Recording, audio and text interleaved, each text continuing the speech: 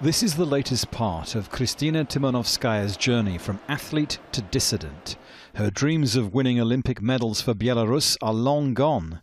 Now the prize she wants is asylum in the EU. By criticising her team's decision to make her run in an event she'd never contested before, she says she angered team officials. They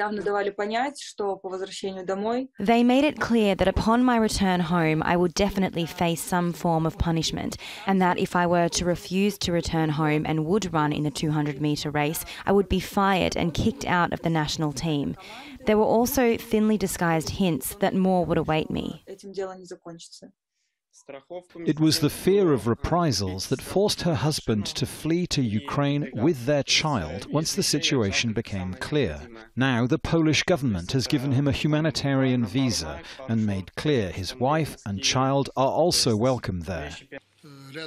Many Belarusians have taken the path to Poland since President Alexander Lukashenko claimed victory in elections last year.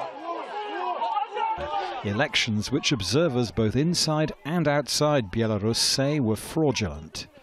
Weeks of popular protests prompted President Lukashenko to crack down on dissent, with leading opposition figures arrested. Despite criticism from capital cities across the continent, EU sanctions and worldwide condemnation, his government has continued its suppression of dissidents. Now, one analyst says this case shows that even athletes are under scrutiny. The problem is that you don't have to be a politician, you don't have to be an activist to become political. Everything is political if it's if it's public, if it's in the street or online. She openly criticized the decision of the Olympic team, and they try to do it undone, which is, of course, nowadays impossible.